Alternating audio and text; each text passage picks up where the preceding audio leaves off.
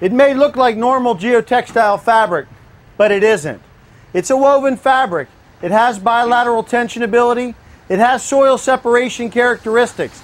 But this fabric also has biaxial grid strength. You notice we did not compact our subgrade.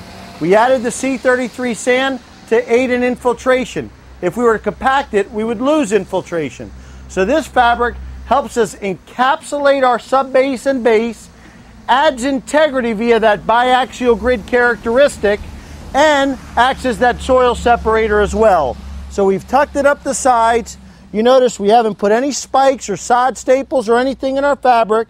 We just weighed it down with the Permea units themselves. We don't want to put any holes in this in a permeable pavement application. So I want to peel this back, get it back about 2 feet.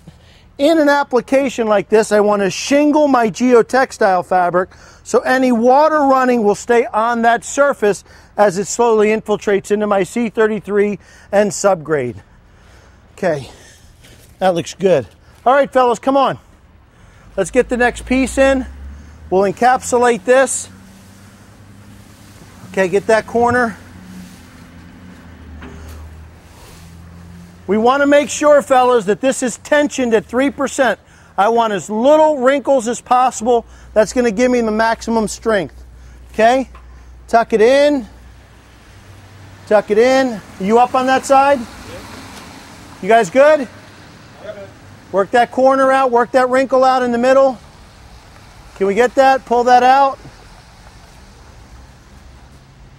Okay. Richard, you want to help me fold this over?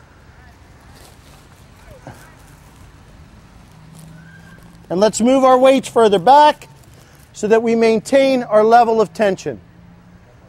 Okay. You guys go get me 2 more pieces. Alec, get that corner. Let's get this thing tensioned and weighed down. My way. Good. Let's get another piece.